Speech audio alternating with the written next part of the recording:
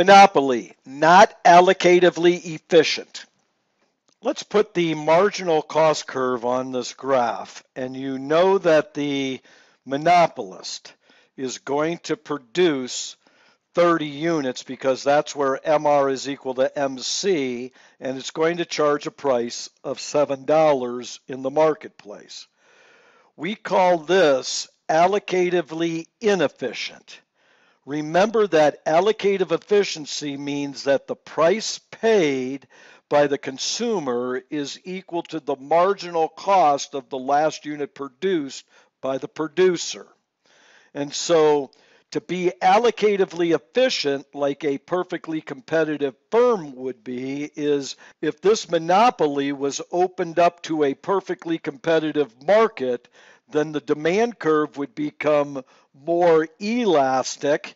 And once it becomes perfectly elastic, D is equal to P is equal to MR, which is equal to AR, Mr. DARP. And this is where allocative efficiency takes place. Notice that the monopolist reduces output because that's where it's going to maximize profits and raises its price. So the monopoly is allocatively inefficient. And the monopoly is allocatively inefficient whether it's earning a profit, breaking even, or making a loss. Let's see this on those graphs. Remember, if you have the marginal cost of marginal revenue in the demand curve, you can tell where allocative efficiency takes place, and you can tell that this monopoly is allocatively inefficient. Let's see if this holds true if the monopolist is earning a profit. We're going to go ahead and put in an average total cost curve where there's a profit.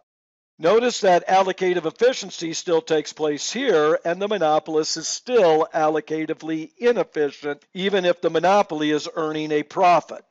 Let's see if the monopolist is allocatively inefficient if the monopolist is breaking even. So we'll go ahead and put in an average total cost curve. Even though the monopolist is breaking even here, allocative efficiency takes place here where P is equal to MC, or P is equal to MC, which is equal to D, which is equal to MR, where a perfectly competitive firm would charge and produce, and the monopolist is inefficient. Let's see if the monopolist is allocatively inefficient when the firm is earning a loss.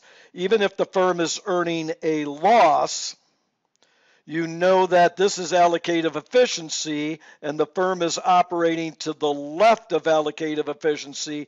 So whether the firm is earning a loss, breaking even, or earning a profit, it is allocatively inefficient.